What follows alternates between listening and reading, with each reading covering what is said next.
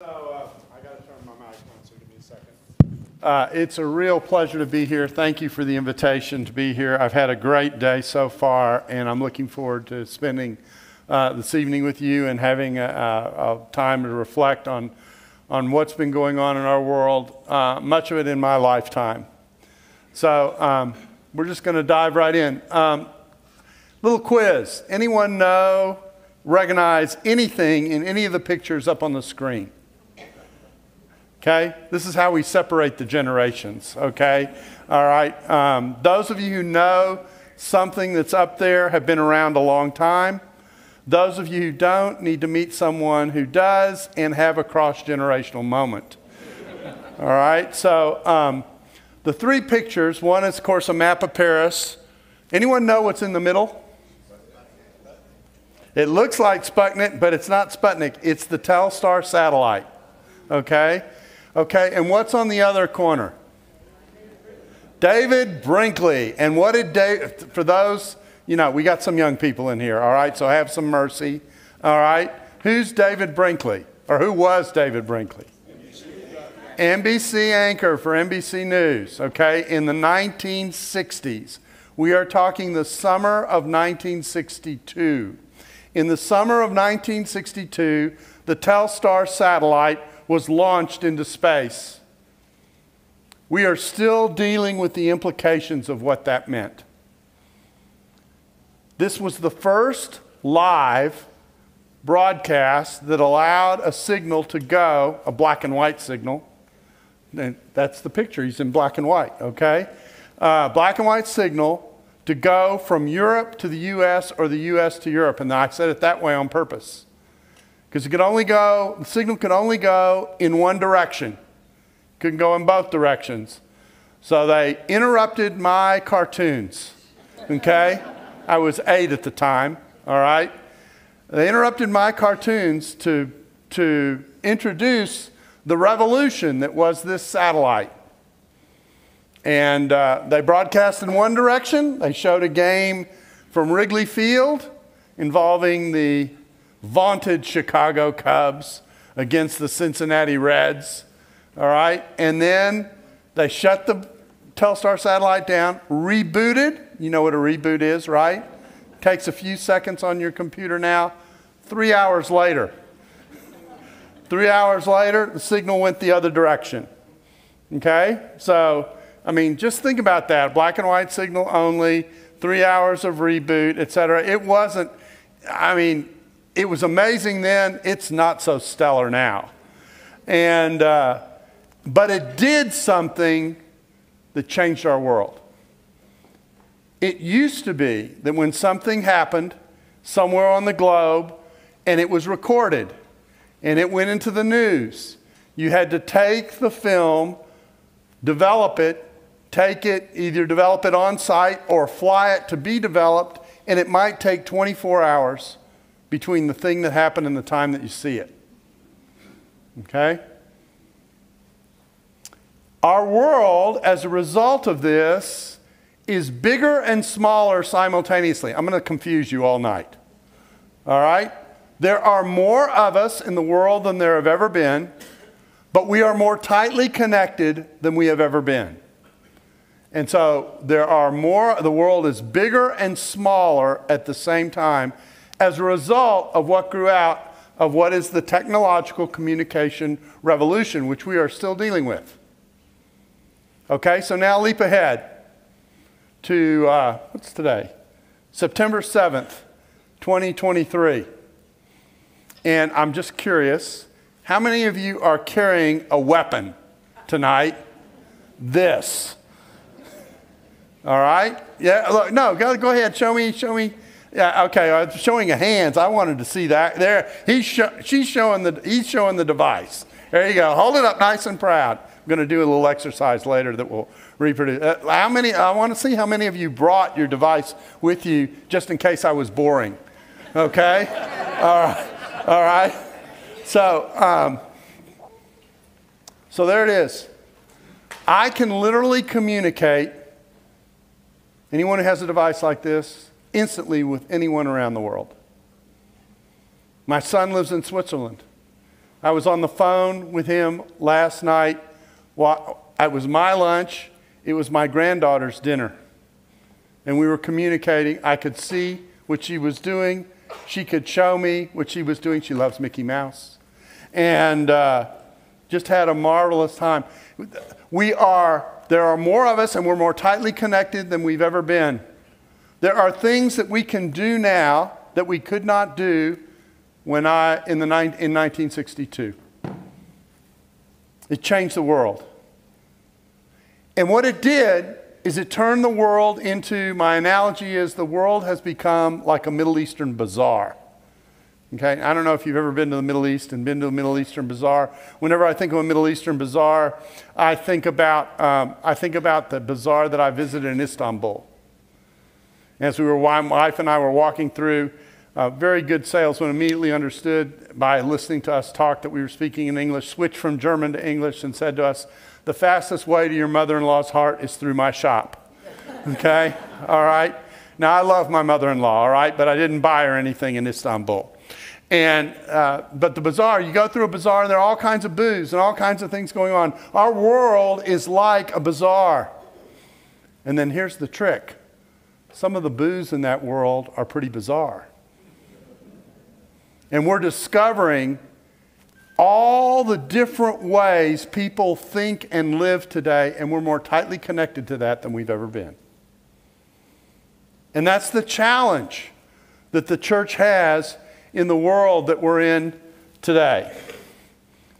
So when we also experienced something else in my lifetime. The other thing that we've experienced in my lifetime, although I will say that I'm in a part of the country where it is less visible than it is in other parts of our country. And that is, we have suffered the loss of what I call the Judeo-Christian net around our culture. It used to be there was a shared cultural background that we all possessed.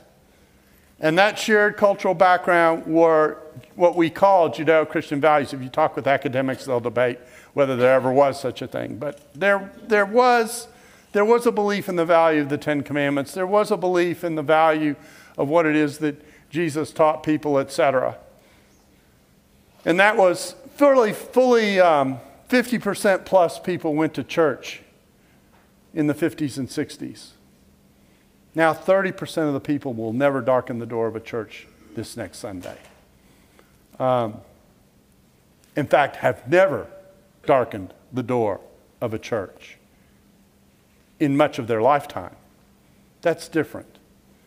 So we've suffered the loss of the Judeo-Christian net, and our world has changed. It's changed. I like this analogy. We've gone, I said this at dinner, we've gone from being the home team to being the visiting team. Only we're not just the visiting team. We are the visiting team who are the rivals. We get booed at the game. That's happened in my lifetime. So we're now stuck in a position, I'll say it that way, we have to engage with the reality of pluralism. It's around us. There's no escaping it. And coping with pluralism means being more aware of it and more engaged with it. Our tendency is sometimes with some, is to withdraw from it. I know one of the options that is often bandied about among Christians is to take what's called the monastic view. Okay, monasteries make me nervous, okay, because I'm married, all right? But take them to withdraw. But the moment we withdraw, we do something that is counter-missional.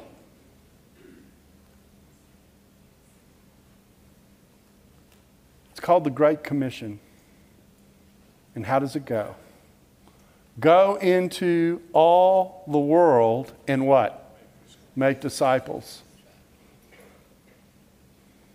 If we withdraw and don't engage and don't interact with people who are outside the church, we have stepped back from what Jesus called us to do and to be. That is not a good thing to do. Go. It doesn't say go into the church and make disciples, although in some churches that might not actually be a bad move. Okay? All right? It says go into the world and make disciples. So the question is, how do you do that? How do you do that well?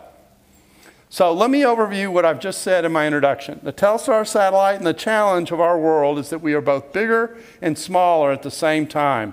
And the challenge of pluralism is that we're no longer the home team. And I have a thesis tonight. It's going to challenge you. I'm going to tell you I'm challenging you from the get-go. Because we've been fighting a culture war out of the Christian church for the last 4 decades. And I'm going to submit to you it's misdirected because it's gotten disconnected from our mission. It's done the church damage in the process. I think it's done our society damage in the process. I hope to show you biblically why that is the case and what the corrective needs to be. Because there is a war going on, but it's got to be properly defined. And the solution has got to be properly posited. So I hope to discuss with you this corrective. I'm not going to get to discuss with you one thing that I normally do when I do this series of lectures, and that is how to have a difficult conversation. How to have a conversation with someone who you know is coming from a completely different place. How those conversations work. What are the things we do that damage those conversations? What are the things we can do to advance those conversations so that we have a chance of the conversation being positive? I'm not going to get the chance to do that with you tonight. But it's also part of dealing with this space. But I will also focus on a theology of cultural engagement, because my belief is the church does not have a theology of cultural engagement in public space, in pluralistic public space. It needs one. So I'm going to take you through 6 passages tonight very, very quickly and try and give you a skeleton for cultural engagement. I think there are certain themes that are going to consistently emerge, and they are both going to show what we should be doing and contrast with some of the things that we are doing and raise questions about how we proceed. So there are going to be 6 key texts to the theology of cultural engagement. That's actually what I'm going to be talking about. And let me start off with Ephesians 6, 10 to 18. Now I need to see how up to speed you are. How many of you have a Bible that has a thing called pages in it? Okay? How many of you have that with you tonight? If you have it with you tonight, hold it up there. Yeah, look at that. Nice and proud. All right? Very good. All right? How many of you have your Bible on your device? Look at that. Look at that. You know, when I used to do this, it used to be that more people were carrying a Bible that had pages in it than they had on their device. Now it's almost exactly the reverse. Let me tell you a little fun. You didn't pay for this, but this is fun. If you have your Bible on your device, you don't have a smartphone, you have a spiritual phone. Okay? Give the phone credit. All right? You need to give the phone credit for having a Bible on it. All right? So, okay, now let's get serious. Let's talk about Ephesians 6. This is the culture war passage in the New Testament. The key verse is verse 12. That's the verse that's on this slide. Let me read it for you the way it ought to be read. For our struggle is not, that was emphatic, against flesh and blood, but against the rulers, against the powers, against the world rulers of this darkness. That verse is loaded because it tells us 2 things.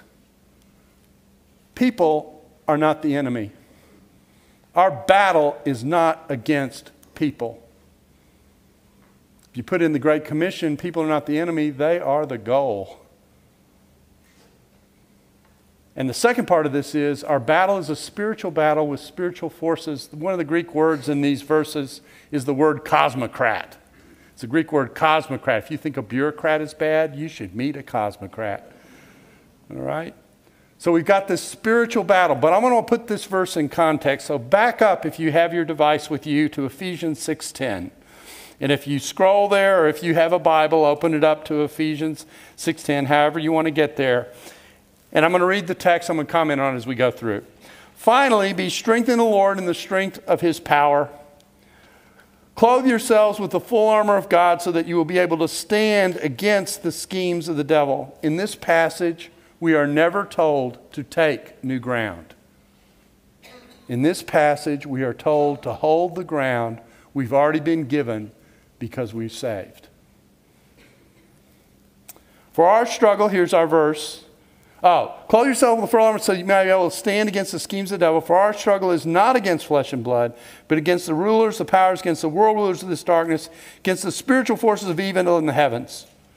For this reason, take up the full armor of God so you may be able to stand your ground. There it is a second time. On the evil day, and having done everything to stand. Stand therefore, and then he's going to name the armor. And the armor are elements of our lived out faith.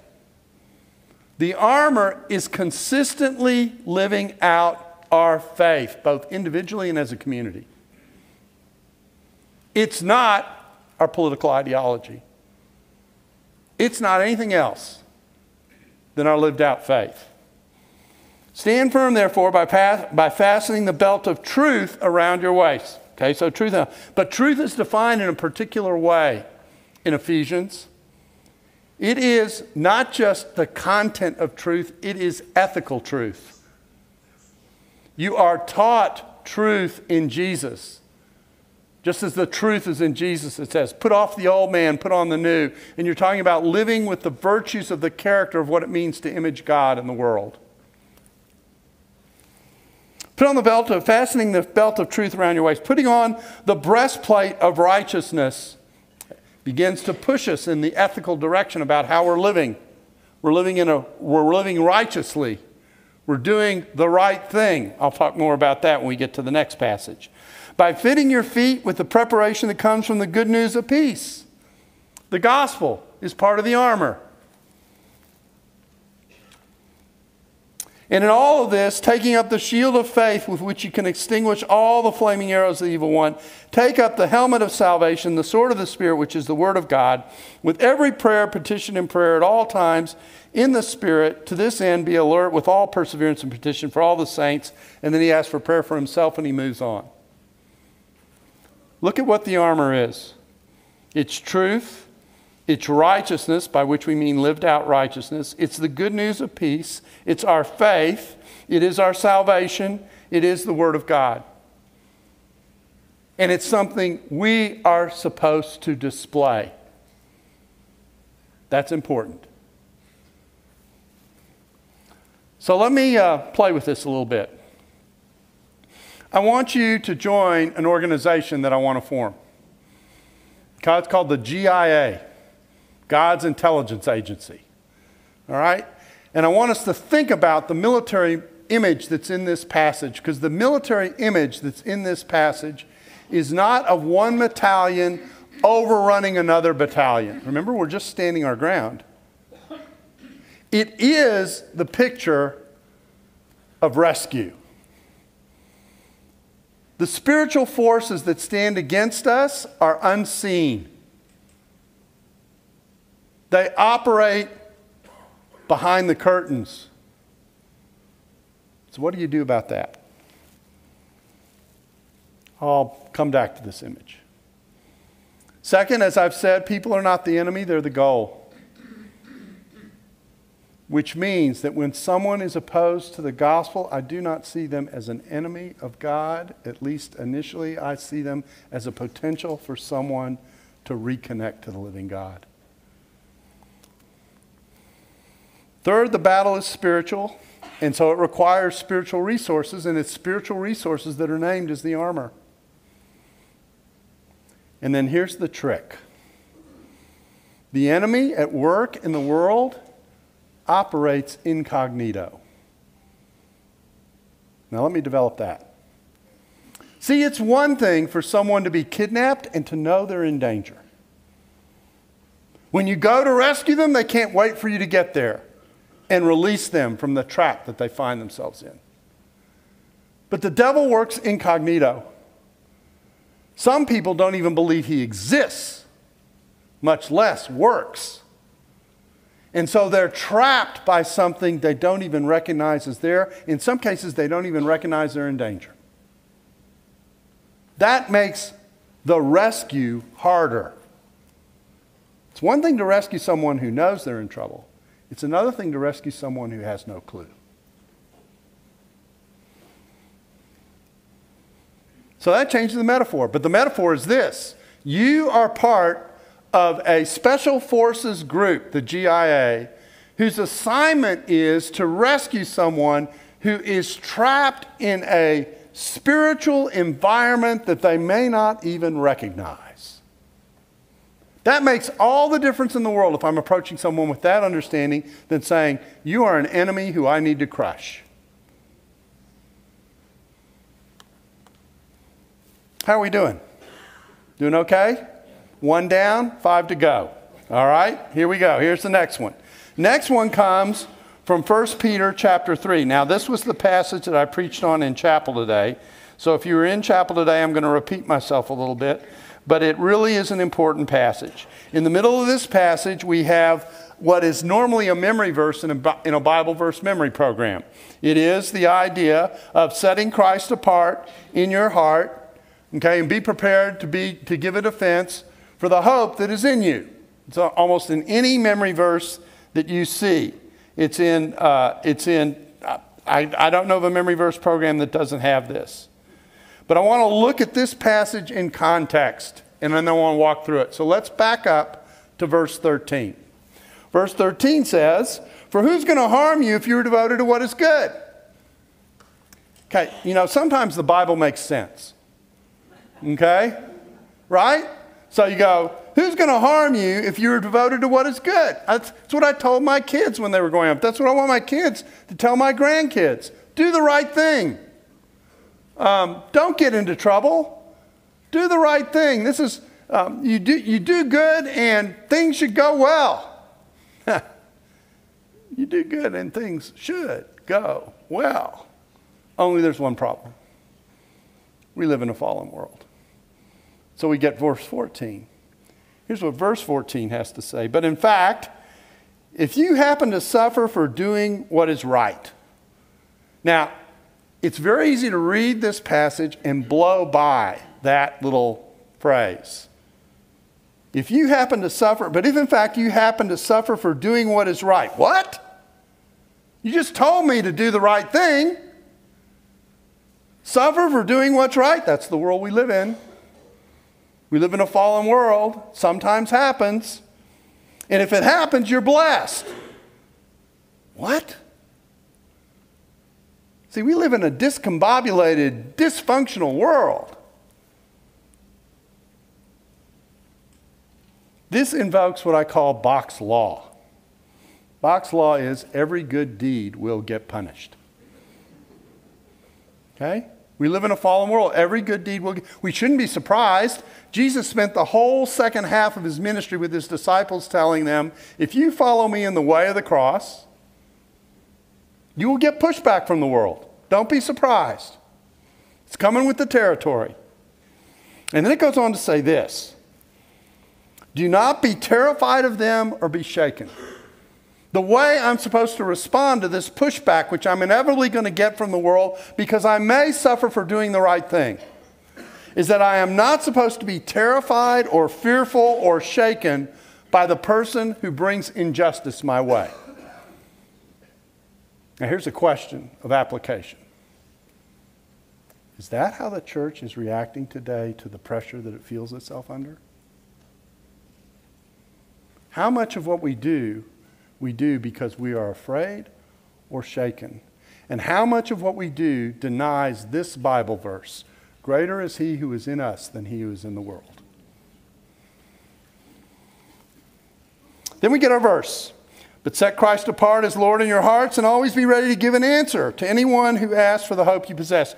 The phrase give an answer in some translations give a defense. It's the word apologia. We get the word apologetics from that part of the verse. But that's not what I want to zero in on. I want to zero in on the fact that this is described as hope. Because Peter had one word that he could summarize our faith with, and he decided to choose the word hope. And I would submit to you that if I were to walk out into most churches and say, you get to summarize our faith in one word, what word would you choose? Hope would not be in the top 5. In fact, I ran the experiment this morning in the chapel. I got love, I got Jesus, I got the cross, I got discipleship, I got forgiveness. Hope was nowhere to be found. And yet, Peter, when he's presenting what it is that we're defending in the end, is this idea of hope. that he's defending. Our faith is ultimately worth sharing because it contains hope. The good news is good news. Don't misunderstand me here, but I'm going to say this harshly. The good news is good news not just because of what happened on the cross, but because of what happened after. What happened after was the resurrection. What happened after was the idea that there's new life now that sin has been forgiven. What happened after is the offer that God is going to come and work on us from the inside out. And at the core of the gospel there are two elements. There's the work of the cross that has us dead to sin, and then there's the raising from the dead that has us alive. Now, I did this for the people at dinner, and I also did this in the chapel, so some of you are hearing this for the third time, but I love doing this, so I'm going to do it 3 times. Okay? I want to picture what it means when you only talk about the cross. When you only talk about the cross, the risk is you may not be sharing the good news and the hope. It's like this. Think about baptism. I understand that you all do immersion like the Southern Baptists do, so we're among friends. All right? Okay? We don't pour and we don't sprinkle. Get that weak stuff out of here. Here's the picture coming from Romans 6. All right? We're dead to sin. Okay, so this is what happens if it's just the cross. You go in the water, and it's immersion, so your head's going down. You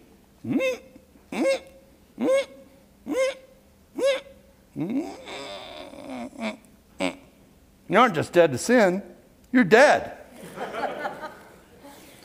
But Romans 6 says you're raised to new life.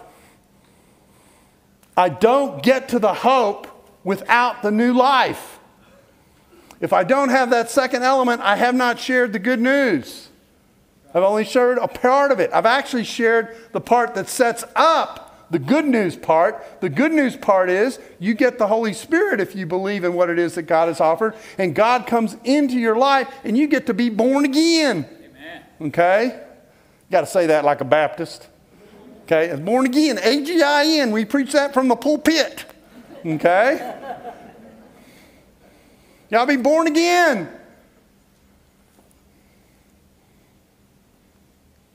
That's the hope. The hope is that you have been made in the image of God. And you have been made to image God because you've been made in His image. And the only way that happens in a dysfunctional world, because remember up there in the earlier passage we said, oh, just do what's right, but if you do suffer for doing what's right, you know, something's wrong. The only way that changes is with heart change. That's why we need the gospel. That's why we have the church. So set Christ apart in your heart.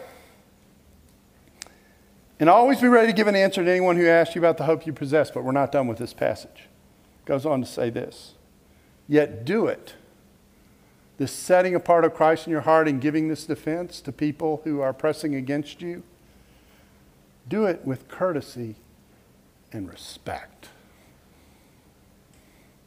That's pratitos and phobos. Those are the two Greek words. One means gentleness, sometimes translated courtesy, because that's how it comes across. Or phobos, fear. The beginning of wisdom is fear of the Lord. In the Greek version of the Hebrew text, phobos is the word in that verse in Proverbs. Yet do it with courtesy and respect. What I'm saying is tone matters. We have a message of hope that I hope we get to whenever we're interacting with people who don't share our faith. And we are supposed to do it with a certain tone.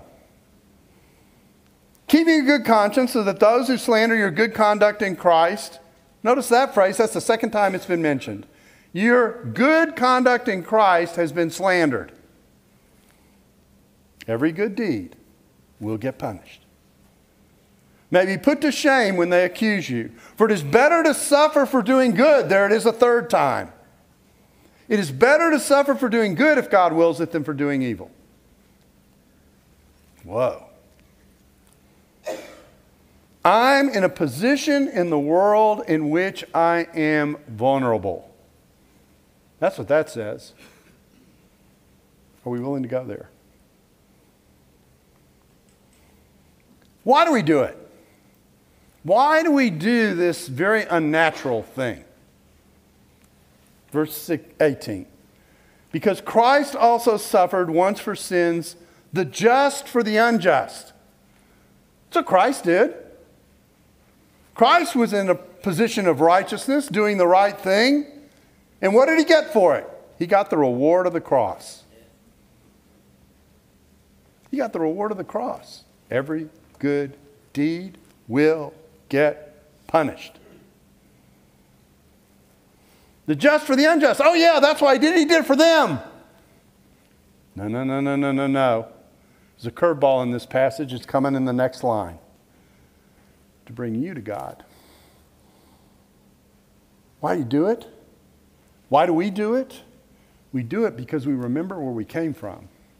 And we remember how we got into our relationship with God. We got into our relationship with God not because of anything we did, but because of everything he did. What this passage is saying is, you have a chance when you're engaging with someone on the outside to replicate the way God approached you. And the way God approached you is your back was turned to God. And he tapped you on the shoulder and got your attention because he loved you enough to care for you even though your back was turned to him.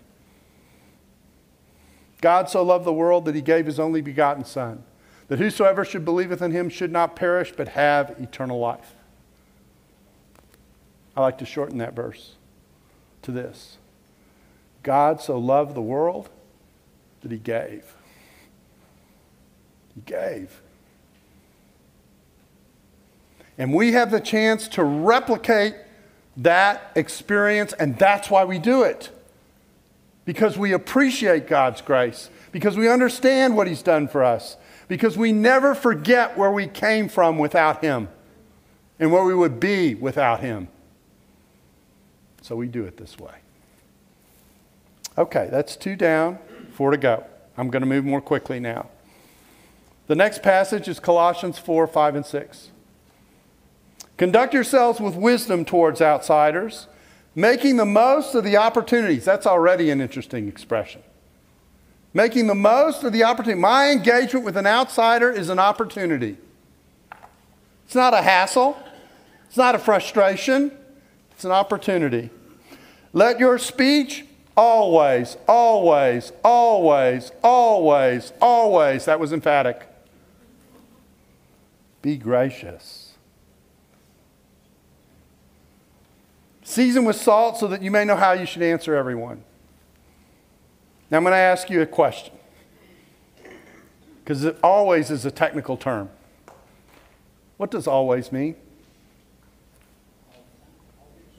Always. Okay, he did it. He did it.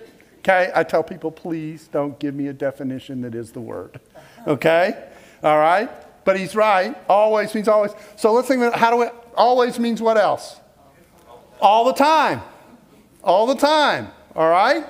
All the time. So, 24 hours a day, 7 days a week, 52 weeks out of the year, 365 days a year, 366 in a leap year. You don't get to take a day off every 4 years. Always means always. Let your speech always be gracious. Season with salt so that you may know how to answer everyone. This deals with our speech. It's still tonal. Just like the courtesy and respect. I'm gracious in the way I interact with those who I'm trying to draw into the invitation that is the gospel. I forgot to say something in 1 Peter. It's this. The gospel is made up of 2 parts. There's a challenge that is the cross, and there is the invitation into the gospel and into the good news. We oftentimes are struggling with, I want to make so sure that people understand their need for God that I emphasize the challenge and never get to the invitation. Trouble is when I do that, in one sense I never get to the good news. And the invitation is undertaken in such a way to bring the good news of the gospel, I'll just repeat myself, the good news of the good news to people.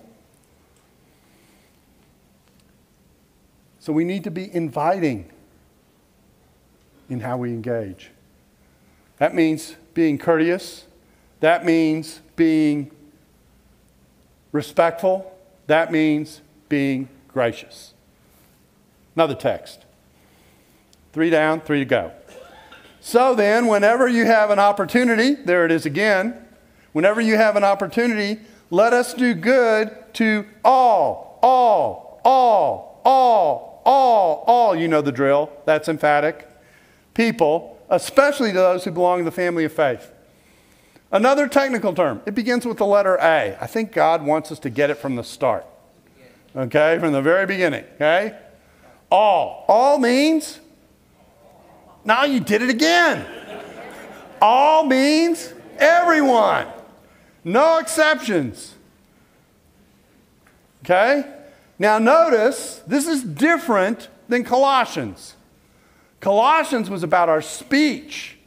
This is about our actions, how we relate to people. So then we have opportunity. Let us do good to all people, especially those who belong to faith. Now I'm going to do something that's going to be a real challenge. There are often situations where we teach and preach the text and we're debating about what the scope of the audience is, where we do something like this. We say, well, this is for believers and believers only, so I don't have to act this way to people outside the faith. This text will not allow you to make that move. This text is saying you're supposed to treat everybody the same, without exception. Now, it certainly should be happening among the people of God. That's for sure where it should be happening, but it also should be happening everywhere. Do you know what's behind and underneath this? What kind of love makes Christianity distinctive? Who do you love? You love your enemies.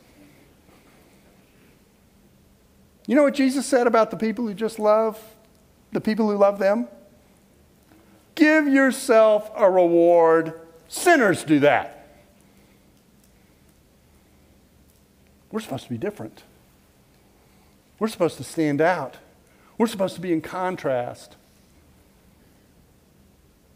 So I'm supposed to treat everyone with the same regard. I'm supposed to try and do good to everyone, and I certainly don't put myself in a situation where I treat one group of people one way and another group of people another way. I'm supposed to love equally. That's actually painful to think about. 4 down, 2 to go. So then, if anyone is in Christ, this is 2 Corinthians 5, 17 to 21. So then, if anyone is in Christ, he is a new creation. What is old has passed away. Look, what is new has come. And all these things are from God, who has reconciled to himself, who has reconciled us to himself through Christ, and has given us the ministry of reconciliation. Here's another verse where a singular word is summarizing what our faith is all about. And here the word is reconciliation. We have a ministry of reconciliation. That reconciliation is not just between myself and God. That reconciliation is between myself and God and others. I wish I had time to develop this. This is so important. The whole purpose of salvation, viewed through the lens of Ephesians 2 and 3, is that we are saved by grace so that we can be the workmanship of Christ, so that we can walk in good works which God prepared beforehand. That's Ephesians 2:10. It comes right after the Protestant creed about salvation being by grace. And then if you ask the next question, which is, so what are some of the good works that we are supposed to show? The next passage is the answer to that question in 2:11 to 22. Because in 2:11 to 22, it talks about God forming the new man. And the new man is Jew and Gentile together. These are estranged people who did not get along being made family by God. And we're supposed to see that. Not just me and my God, but God and us. Taking two estranged people and making them say, I'm going to make you family. And so what that says is God has adopted us, and the question becomes, have we adopted one another?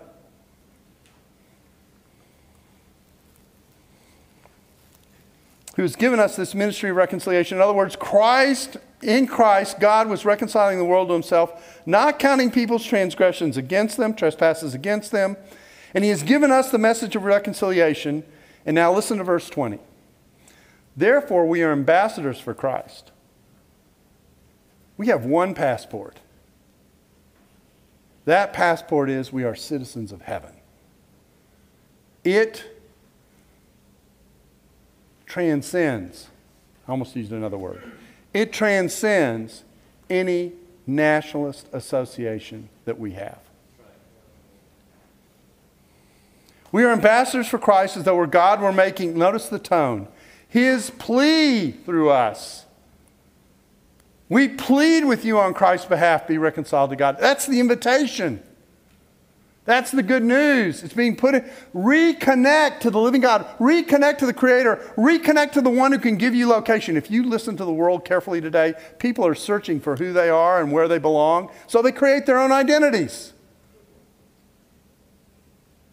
How does that happen? Because if you don't believe in God and you don't believe in a Creator and you happen to be here as a kind of cosmic accident, the only thing that makes sense is to try and figure out who you are and pretend whoever you are is who you are. And so that's what the world does. It's the only other option. So people do it. And if you listen to it, sometimes they struggle with it because they'll say things like, I'm trying to find myself. And whenever I hear this phrase, I go, you're trying to find yourself? I thought I was looking at you.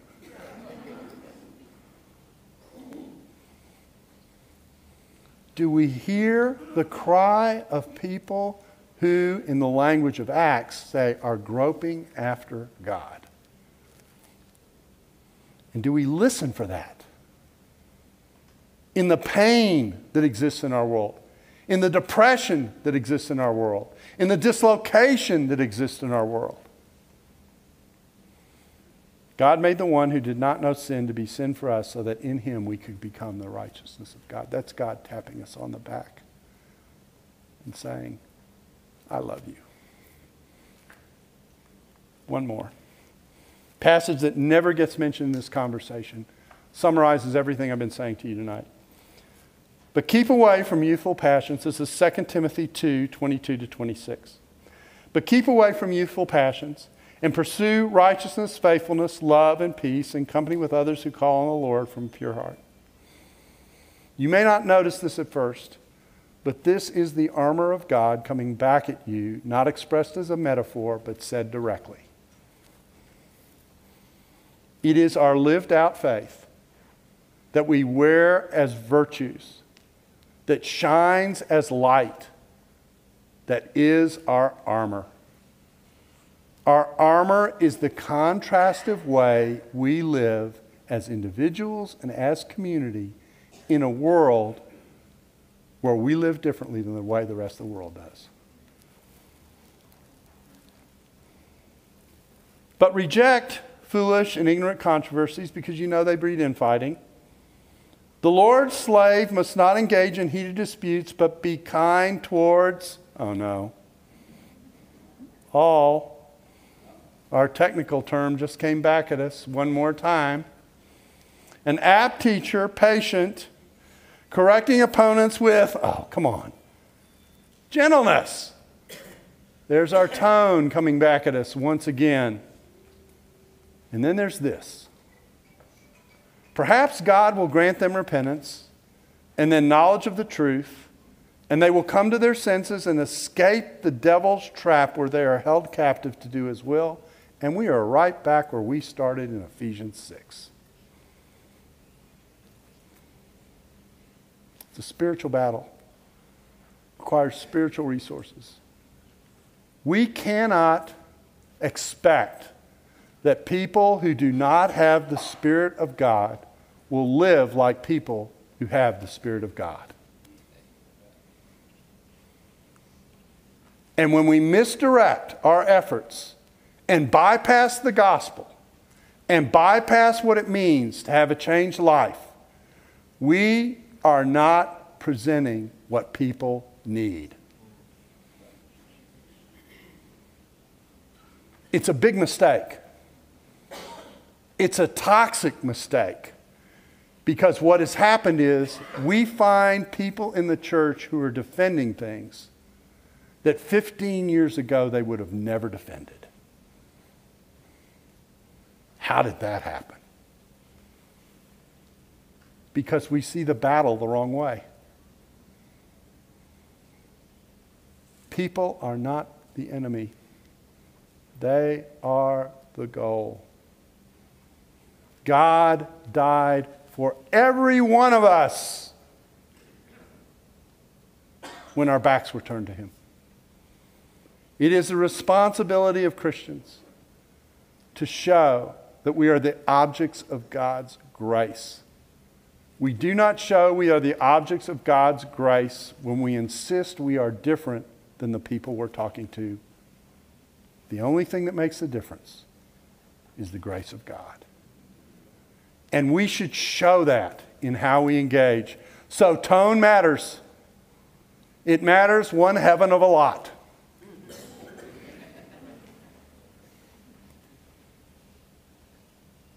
And that's how you fight the real culture war with a real solution.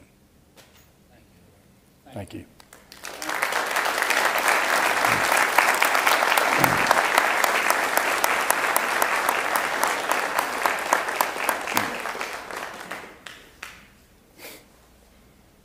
Thank you, Dr. Bock.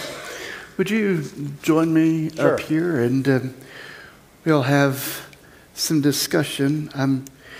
From where I was sitting there, it looks like the back leg of this chair is like kicked under there, but I just had to check. It's so not. We'll pray it's good. That you stay up. It's it's good. It's good.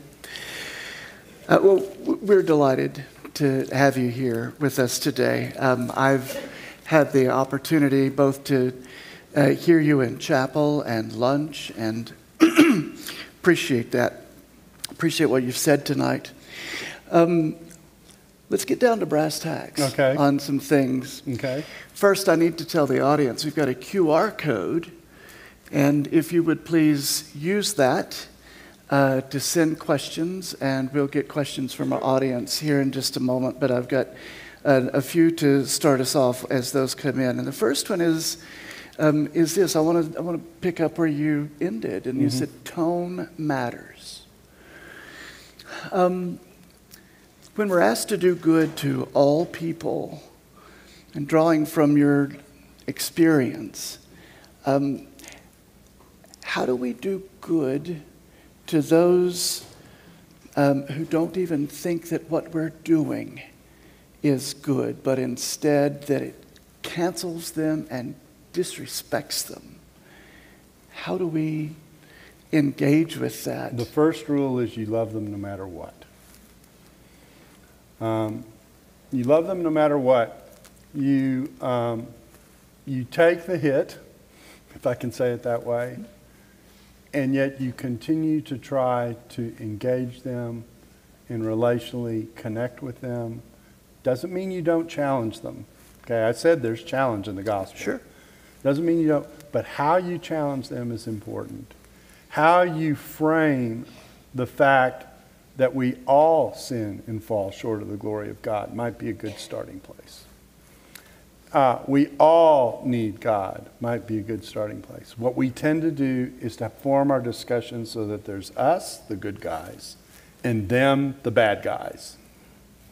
And when we do that, we ignore the Peter passage in which the idea is, this is what God did when he drew you to God.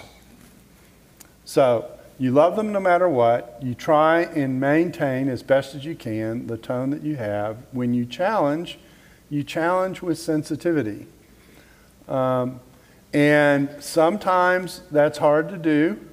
Sometimes you point out, sometimes you put when I have the other talk on difficult conversations, I talk about putting a rock in someone's shoe.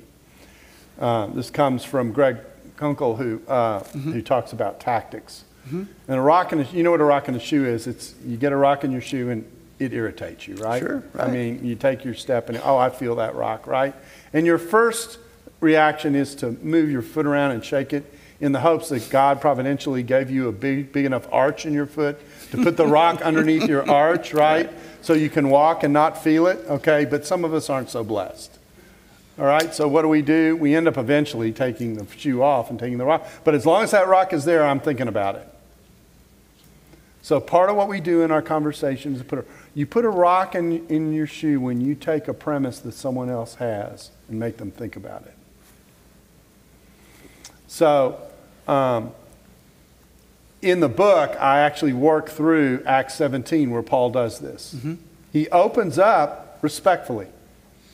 He says to a group of people who have idols all over the place. In fact, the text is clear. He walked around Athens and he saw all the idols and he was provoked is the Greek word. Now, let me translate that for you in average angle. What it means by provoked is his blood pressure changed. All right? He was not happy at all these idols. Yet he goes to address this crowd and his starting point is, I see that you are very religious. And I read that verse and sometimes I think, Paul, I'm a child of the 60s. What have you been smoking? Here's what he's saying. I see you're interested in spiritual things. So let's talk spiritual things. And that's his way in. And then he raises a question. This is the rock and the shoe part. He says, do you really think that the God who is responsible for all this creation can be contained in a building that man builds or in an object that man makes? That's the rock and the shoe. All right? So that's a challenge. He's challenging them directly, but he's doing it by trying to make them think and process where they are. And sometimes we're so interested in showing where we are, we don't think about getting them to wrestle with where they are. Mm-hmm. And we don't listen well for those places and take advantage of those opportunities when they come up. And it may be that sometimes it comes up and someone shares a value and you go, you know what, I actually share that value, but you handle it this way and I handle it that way. That produces a different kind of conversation as well. So putting a rock in someone's shoe is thinking through the places where you can respond to them, but the goal is not to embarrass them. It's just simply to get them to stop and think about where they are and why. The only way you can do that is if you take enough time to listen to someone to understand where they're coming from and why, and you let them tell you. You don't assume a motive. You let them tell you where they're coming from, and then you use what they tell you to engage in a conversation. Those can be hard conversations. It's going to be hard conversations. And there are things we do that kill those conversations. There are things that we do that advance those conversations. Let me tell you a couple of things that we do that kill those conversations. The first one is what I call the pivot. I'm actually taught this in public by public relations people because I have to speak for the institution every now and then as a head of a center. So we actually teach us how to do this. Okay, you get asked a question. Scott's going to shake his head. He knows what I'm talking about. You get asked a question that puts your position in an uncomfortable place. And they tell you either acknowledge it quickly, but then turn. It's called the pivot. Talk about something else as quickly as you can, or pretend you didn't hear the question and talk about what you want to talk about. Just connect it to the question somehow. Okay? It's called the pivot. Sometimes it's called whataboutism. Someone will show something your way that shows that you're coming up short, and you go, well, what about this? Okay? And what you've just done is go, okay? You've just changed directions of the conversation, and you've just disrespected the person who brought the point up to you they want you to talk about. That's one. The second way we do it is what I call the exorcism. The exorcism is debate by labels. Everybody does it. Not just conservatives and not just liberals. Everybody does this. It is how we advertise our politics, and we wonder why our politics is toxic. Here's how it works. I'm going to show you it's an equal opportunity employer. L, liberal. M, Marxist. C, conservative. F, fundamentalist. Okay? Now I've done the spectrum. All right? Both sides do it. Here's the point. I label you, and then I do this.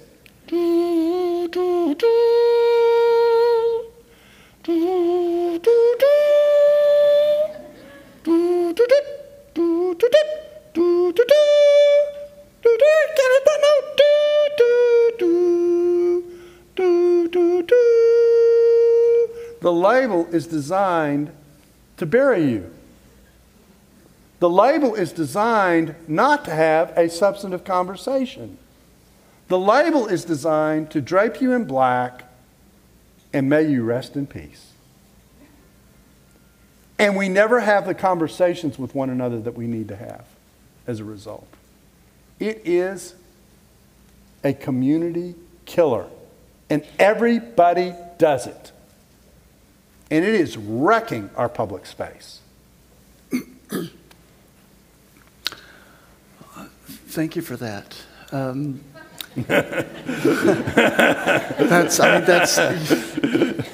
You definitely covered the spectrum there. No one goes away unscathed. No. We've got some questions from our audience, and the first one, you said people are defending things they would not have 25 years ago. Could you expand on that? I sure can. Would you please? How many of you know the name Bill Clinton?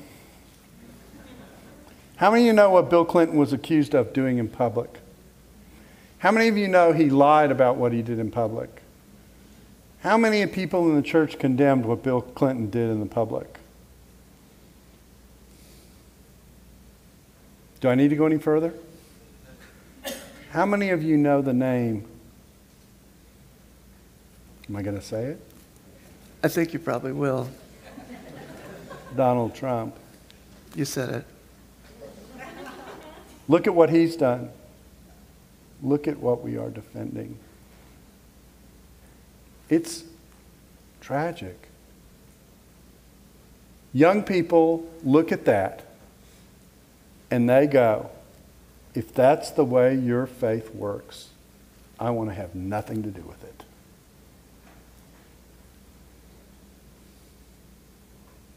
I talk to young people on a regular basis.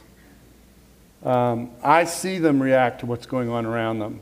They are desperate for a different kind of model in our public spaces.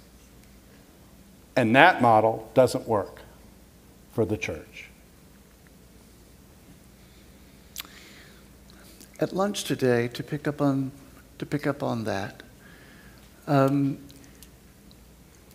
some will interpret what you just said, or will want to interpret what you just said, as political. And while it has some political roots, I don't gather that you're thinking in terms of politics so much. So what's the concern? What is it that has... Boil down the concern to one word: character. And for the church? Well, the point is, character matters in leaders. Character matters for what it models to society. Character matters for being exemplary of the things I want my kids to emulate. Character matters. We're talking about public space.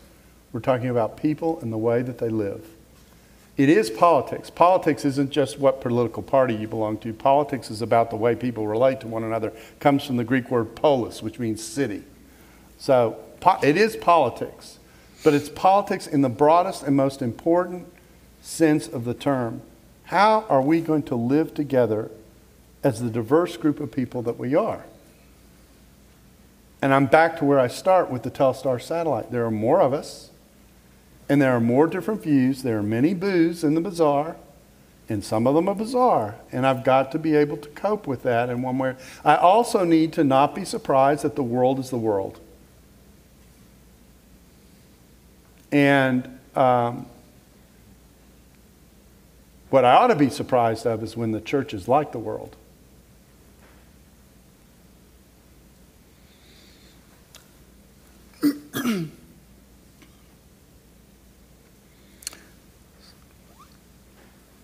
So as a final question,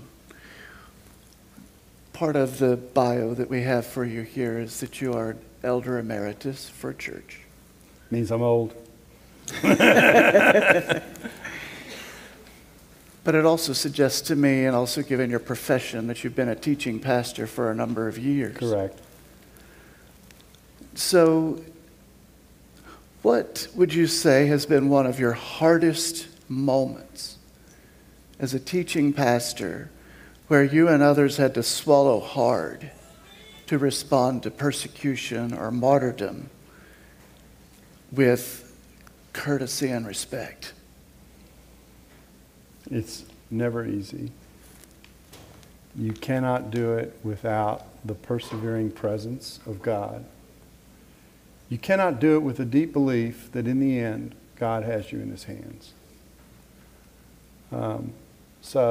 My answer is that anyone who's a leader in a Christian institution who understands that people will criticize you for the decisions that you make, Bock's law will apply. Every good deed will get punished. Someone will notice it, and they will call it a bad deed.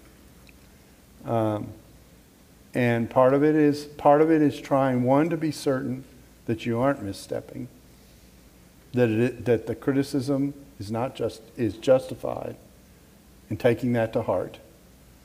And the second part of it is, if you determine that it's unjustified, it's being gracious. Because you know who's the most gracious person of all? Jesus Christ. He went to the cross as a result of one of the greatest injustices ever